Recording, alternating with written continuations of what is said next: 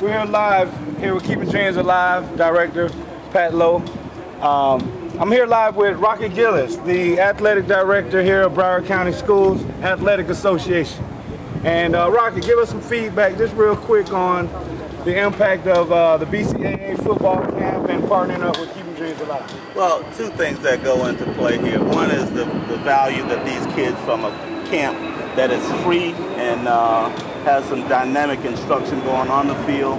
And then for us to have the opportunity to team up with Keeping Dreams Alive and add an academic component that gives kids awareness about clearinghouse, recruiting tips, and mentorship has just been invaluable to their future. Right.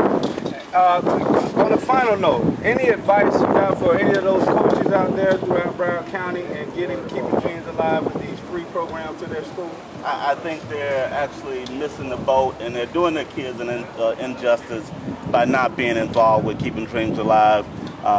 We need all the help we can get to offer the exposure, the experiences that everyone brings to the table for our kids, and to not make use of all the tools that we have at our disposal. It's just not good for our kids, and I think it will be very good if they just get involved and get Keeping Dreams Alive involved to assist them in the process that we're all trying to do, which is to get kids on the next level and the education that they're going to benefit from throughout their lives.